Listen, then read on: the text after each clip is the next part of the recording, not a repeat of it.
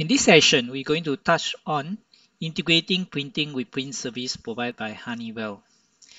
We'll be going through what are the printing solutions available that you can put together with your apps.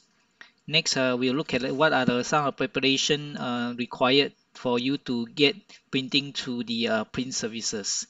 Um, we also will be walking through the code itself in terms of which code help you to trigger the printing of the HTML, the PDF, and also the images from your app to the and last and not least, we also look at if you have some challenges, where do you get the support for the print services. The option to print on the mobile are first you can integrate printing with the Honeywell SDK. This allows you to print directly to the printer with the native printer commands. Or you can also integrate printing with the Honeywell Web SDK, which again allow you to integrate printing on your web page by sending native command to your mobile web page. And for today, we're going to touch on how you can print PDF, images, or HTML pages to the print services. This will allow you to print without integrating any native printing command. So how the print service works? Basically, it's like a driver on your desktop, but this driver reside on the Android platform or device itself.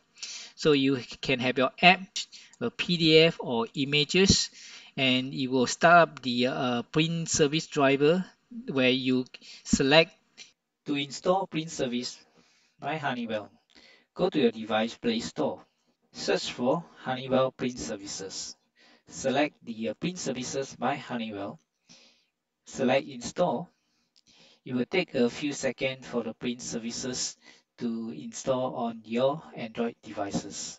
After installation, you can find the print services installed on the app gallery. If you start it, you will be able to see the print services version, the device supported, the ID for licensing for non-Honeywell devices, and to configure and set up the print services, you need to go to the setting. Start the settings in the Android, search for print, select the print services. You can see print services by Honeywell listed there. Select it. There's a default printer already configured, which is PN4i.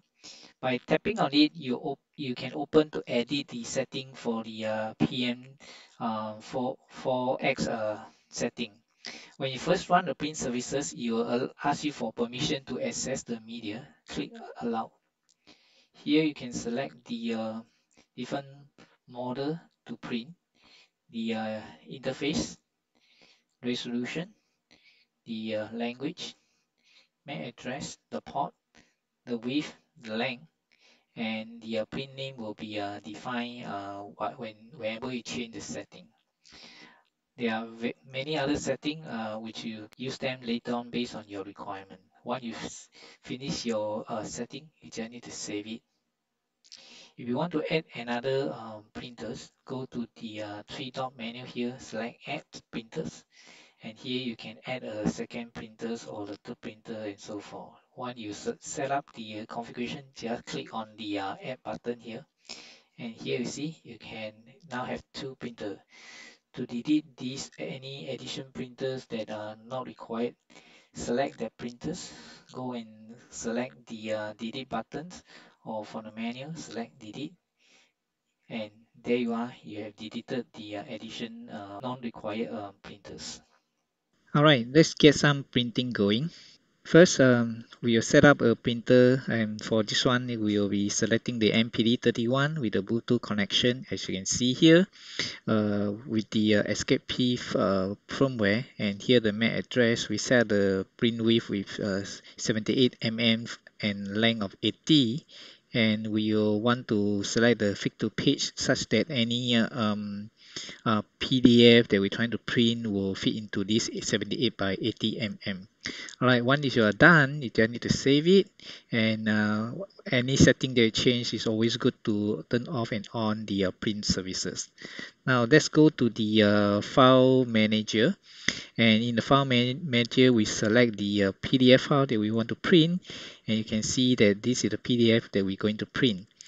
On the three dot menu here is select print, and this will trigger the Google or Android print service preview. This is how it look like on the preview itself.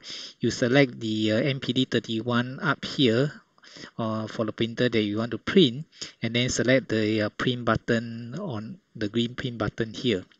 Alright, I tap on it, and you can see that it's preparing to print, and let's see the printer printing out, the print job here. Alright, so this is how it get printed on the MPD31. What you've just seen is a manual way of doing a print by selecting a PDF file and get it printed manually. Now, most of the operation would require integrating the print function into your application. So here we put together a simple demo that will demonstrate how we integrate the code by printing an image, HTML pages, or PDF files. All right, let's see how this thing work on the device itself. So that if I have an image, for example, I can trigger the printing to my app by selecting the print function. As you can see, now I'm going to print this image to the MPD printer by clicking on the print button here. Same thing, you go into the printing function. All right, so you can see that the image of the dog is printed on the PDF. Now let's go back to the application again, and if I'm going to print a web page, imagine I go to the google.com. I'm going to print the web page here. All right, so I'm going to print the web pages. The Google web page is being printed on the printers. All right, likewise, if I want to print a PDF files, let's see how I do. Let me select a PDF file to print. All right, and same thing, I go and print the PDF file, and let me show you the printing of the PDF file. All right, so that's how it works when it comes to integrating the printing. All right, so let's look at some of the code how this thing work here. So if you refer to Android developer website under the developer.android.com/training/printing, these are documentation and sample code inside here. And if you go to printing a photo, which is the printing image we just show you, and also printing an HTML file, which I also demonstrate to you. So if you look at printing photo, basically these are the code required for you to integrate into your applications. So if you look at the sample code here, when I select the printing of the image file, the first thing you need to call on is to call a print helper object, and by pointing this to your your activity that is going to do the printing. Next, you can set the scale mode to mode fix, which size the image for the whole image to the printable area, and then you can call the file name and load the image file into a bitmap object. And the last statement here is to call on the print helper object to print the bitmap. All right, so you see you can pass on the bitmap to get it print. All right, so basically that's all you need to do if you want to trigger printing an image file from your application. In terms of printing the web page, basically you are calling onto the view web view. So if you create a web view on your application and pass the web view into the print job itself. So let's look at the how this web view works. Okay, on the web view itself, you need to call on the print manager object, and this print manager it take reference from your main activity to the context of the print services. Next, you need to create a print adapter, and this basically take reference from your web view and create the document that you want to print from this web page itself. Finally, you just need to call on to your print manager to do a print, which pass on, a job name describing what the job you do, the print adapter, and just provide a attribute of this to build the entire print job for the printing. And that's how easily you can print a web view pages onto a printer. All right, finally, how to print a PDF file is very similar to what described here in terms of printing a custom document. But for PDF, you need to read in the document into the print job itself. So let's look at the code here. So basically, the you go to this function here, which I'm going to show you. All right, first of all, again, you call on the print manager, create a context to it. Next, create the print document adapter. And in this adapter itself, there are some override function, which is one of them is the onWrite. And this onWrite is the one that you want to read in the PDF document. So you can see that I'm actually doing a reading of the PDF file here. And and you write out to a output stream after you reading them, and when you finish reading everything, you um, close the callback function.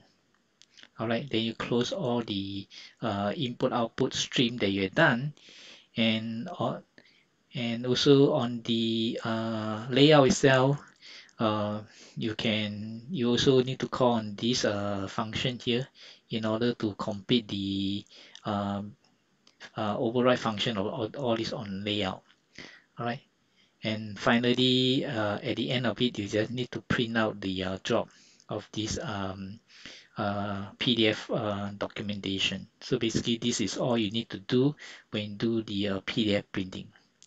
All right. So if you require this sample source code, you can reach out to Honeywell, and we can share the source code view. If not, this few line of code, you can just refer them on the video here. All right. Hope you have a good integration of printing with your application. If you have any question on a print service by Honeywell, you can visit our support.honeywell.aidc.com.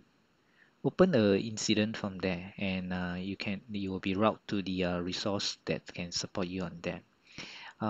And also, if you have any feedback regarding any improvement that you want to add on to the print service by Honeywell, you can also email to us at apad.software@honeywell.com.